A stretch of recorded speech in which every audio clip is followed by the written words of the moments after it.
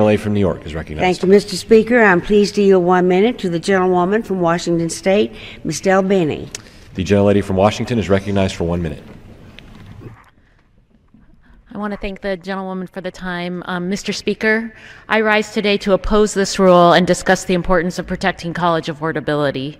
One of my top priorities is to ensure that all students have the opportunity to get a high-quality education and acquire the skills needed to compete in the 21st century economy. I know personally how important this is.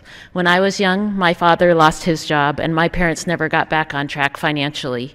But thanks to student loans and financial aid, I was able to get a great education and build a successful career as a businesswoman and entrepreneur. I'm very disappointed that the proposal we're considering today makes college more expensive. If we did nothing and let interest rates double in July, we would actually save students more money in the future than if we passed the underlying bill.